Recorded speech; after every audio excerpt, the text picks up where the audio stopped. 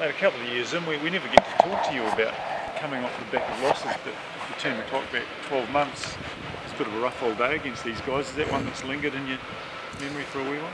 Oh, yeah, well, obviously it was a pretty hard memory in my mind at the moment. That game up in Wellington was a miserable old day, and oh yeah, things just didn't quite go our way that day, but this is a new year and pretty new team, and we're back in Christchurch, so we're pretty excited about tomorrow night.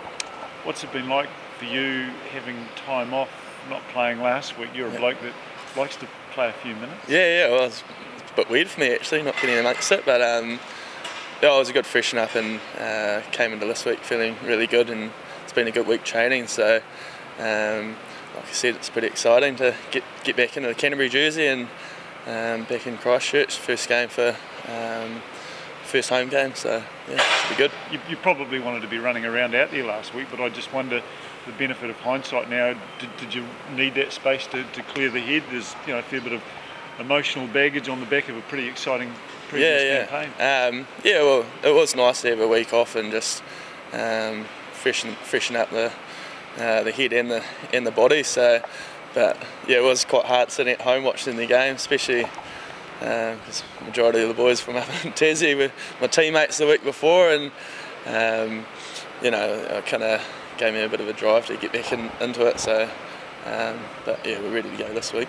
Was it a hard watch in terms of performance? No, it wasn't actually. Like, obviously, things didn't quite go our way, but I thought that our mindset was right, and the boys were pretty tough, and the way that we played, we weren't too happy with. But it's exciting to know that we weren't far off a quality side like Tassie. So we know we've had a good week, and we've got a lot to build on. It's exciting to see what we can make of it, really. Wasn't a bad scenario to strike them week one, was it, really, in terms of laying down a benchmark for the competition? Yeah, like I said, Tassie a quality side, and we played them in the final last year, and we've got a lot of Super Rugby boys, so it was good to get a feel of where we're at, and we've really covered a lot this week on just little bits and details that we took out of the weekend. Just take it back to that Wellington game last year again.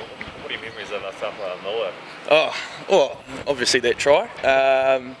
He's a bit of an athlete, and you can't give him too much space, obviously. So, yeah, I've copped a fair bit of stick about getting burnt by a hooker, and still do. So, but yeah, hopefully that doesn't happen again this weekend. It should be good. Yeah. Personal level, what's it been like? I mean, I'm sure you've probably heard some chatter. There has been plenty of chatter across the country. Your name being thrown and that's, on the fringe, potentially the All Blacks. I mean, what do you make of that kind of talk? There's not a heck of a lot I can say about it. It's more what I can do about it. I'm sort of focused on my Canterbury season now and playing some good footy for them. Try and stay in good form, and if something is to come of that, then happy days. But I'm pretty focused on getting some good performances in Canterbury, and sort of leading my way through that. Fullback, I remember last year you sort of said you preferred almost fullback. Yeah. You've obviously had a big season on the wing for the Crusaders. What do you make coming back to fullback now? Yeah, no, I do enjoy fullback. Sort of allows me to roam a bit more and get my hands on the ball a bit more, and yeah, it's exciting. I find it's been a nice change as well. Like you said, I have been playing a lot of wing lately, so be a bit different, and got pretty good wingers on either side of me, so yeah, it should be good.